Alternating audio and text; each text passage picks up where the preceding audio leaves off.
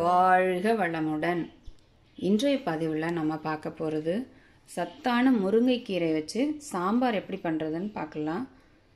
அதற்கு நான் எடுத்திருக்கிற பொருட்கள் ஒரு 4-5 பிடி அளவுக்கு நல்ல துளிரான முருங்கைக்கீரை பறிச்சிருக்கேன் பாருங்கள். இது நல்ல துளிராக இருக்கும். சாம்பார் நல்ல துளிர்கீரையில் வச்சா ரொம்ப சுவையாக இருக்கும். சிறிய வெங்காயம் எடுத்திருக்கிறேன், ஒரு 6-7 சைஸுக்கு சிறிய வெங்காயம், ஒரு தக்காளி, துவரம்பருப்பு ஊற வச்சுருக்கேன். ஒரு 100-150 கிராம் எடுத்திருக்கேன். அதுக்கு தேவையான மஞ்சள் பொடி, சாம்பார் பொடி, உப்பு, தாளிக்கிறதுக்கு தேவையான நான் வீட்டில் தயாரித்த தேங்காய் எண்ணெய், கடுகு, உளுந்து, ஜீரகம், வெந்தயம் கலந்த கலவை, சிறிதளவு பெருங்காயம். இதுதான் இதுக்கு தேவையான பொருட்கள். இதை எப்படி சமைக்கிறதுன்னு பார்க்கலாம். அதுக்கு முதலாவது நான் எப்பொழுதும் சமைக்கிற மண்பானை எடுத்திருக்கேன், மண் சட்டி.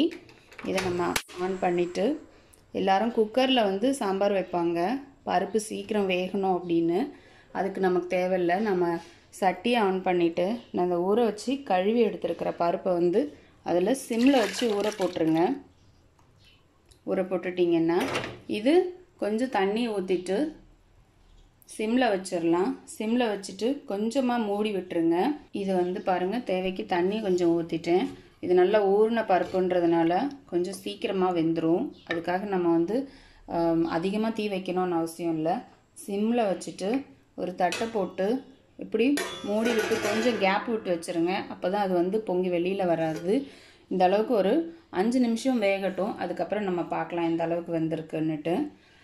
குக்கரில் சமைக்கிறது அவ்வளோ ஆரோக்கியம் கிடையாது. அது சீக்கிரமாக வெந்தாலும் கூட நமக்கு குக்கரில் சமைக்கிறது அவ்வளோ ஆரோக்கியம் இல்லை. அதனால் நீங்கள் பருப்பு சாம்பார் வைக்கிற பருப்பை நீங்கள் மண் சட்டிலேயே இது மாதிரி ஊற வச்சு போட்டுட்டு நல்லா சிம்மில் வச்சுருங்க. அது ஒரு 10-15 நிமிஷத்தில் நல்லா சீக்கிரமாக வெந்துடும். வெந்ததுக்கப்புறம் நம்ம பார்க்கலாம்.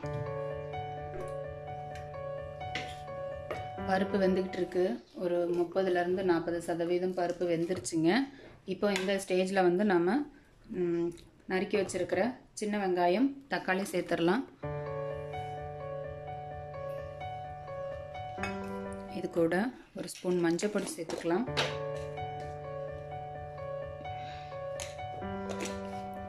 நம்ம எடுத்து வச்சிருக்கிற சாம்பார் பொடியை ஒரு 2 ஸ்பூன் சேர்த்துக்கலாம். உங்களுடைய காரத்துக்கு ஏற்ற மாதிரி நீங்கள் கூட்டிக்கலாம் இல்லை குறைச்சிக்கலாம். நான் 2 ஸ்பூன் போட்டிருக்கேன். இதெல்லாம் நல்லா சேர்ந்து இன்னும் ஒரு 15-20% நல்லா வேகட்டும். அதுக்கப்புறமா நம்ம கீரையை சேர்த்துக்கலாம். இப்போ திரும்ப மூடி வைக்கலாம். பருப்பு இப்போ நல்லா வெந்துருச்சு. ஒரு 60% வெந்துருச்சு. ரொம்ப குழைய வைக்க வேண்டாம். இந்த மாதிரி வெந்திருந்தால் போதும். இந்த நேரத்தில் நம்ம தேவையான உப்பு கொஞ்சம் ஆட் பண்ணிடலாம். அதில்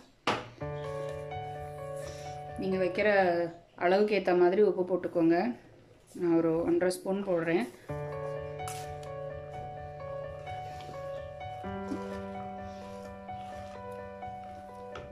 சுத்தம் பண்ணி எடுத்து வச்சிருக்கிற முருங்கைக்கீரையை இதோட சேர்த்துடலாம்.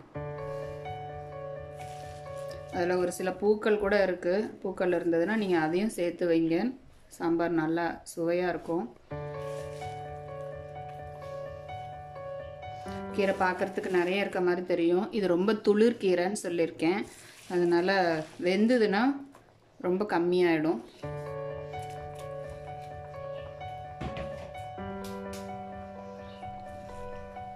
இது நல்லா வேகட்டும். உங்களுக்கு தண்ணி வேணும் அப்படின்னா கொஞ்சமாக சேர்த்துக்கோங்க. ஏன்னா இது வெந்ததுக்கப்புறம் நான் சொல்லியிருக்கேன் கொஞ்சமாயிரும்னு. அதனால் ரொம்ப தண்ணி ஆகாத அளவுக்கு தேவைக்கு தண்ணி சேர்த்துக்கோங்க.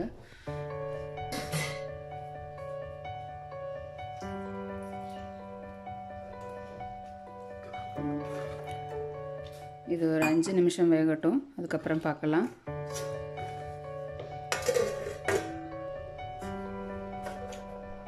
சாம்பார் இப்போ நல்லா கொதிக்குது. கீரையெல்லாம் பாருங்கள் கீழே போயிடுச்சு. அதாவது அந்த அர்த்தம் என்னென்னா நல்லா வெந்துருச்சுன்னு அர்த்தம். இதுக்கு மேலே நம்ம இதை வேக வைக்கக்கூடாது. ரொம்ப வெந்துருச்சுன்னா கீரை கசக்க ஆரம்பிச்சிரும்.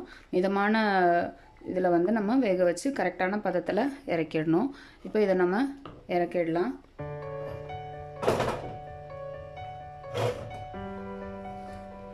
இதை தாளிச்சிருக்கிறதுக்கு நம்ம சிறிதளவு எண்ணெய் விட்டுருக்கேன். கடாயை வச்சுட்டு எண்ணெய் சூடாகட்டும், நம்ம தாளிக்கலாம். எண்ணெய் காஞ்சிருச்சு. இதில் ஒரு 4 பூண்டு பல் சேர்த்துக்கலாம். நான் பூண்டு சொல்ல மறந்துட்டேன். நீங்கள் எந்த வகையான சமையல், முருங்கைக்கீரை சாம்பார், பொரியல், முருங்கைக்காய், முருங்கைப்பூ, இப்படி முருங்கை வகையில் நீங்கள் எதை செய்தாலுமே ஒரு 4 பல் பூண்டு சேர்த்துக்கோங்க. சிறிதளவு பெருங்காயம் போட்டிருக்கேன். அப்போ அதோடைய மருத்துவ குணம் இன்னும் கூடும்.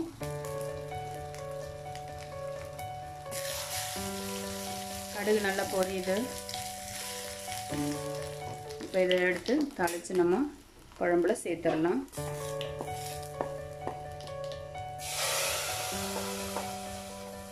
நல்ல வாசனையாக இருக்குது.